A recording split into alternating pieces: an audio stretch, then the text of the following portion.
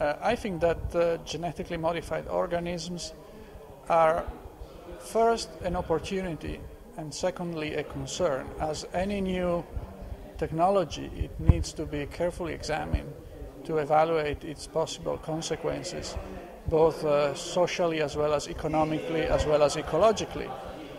I don't believe that genetically modified organisms pose any greater problem than traditional genetic modifications that have been done onto plants and animals over the course of the history of agriculture.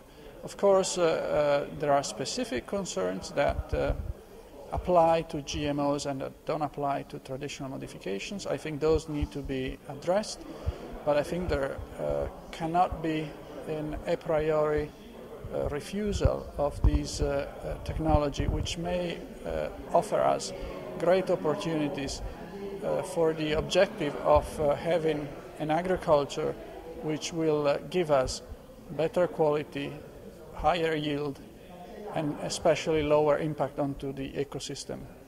Because this is one of the great challenges for the science of the 21st century in order to be able to provide enough food at a low enough cost and with a very low imprint onto the ecosystem.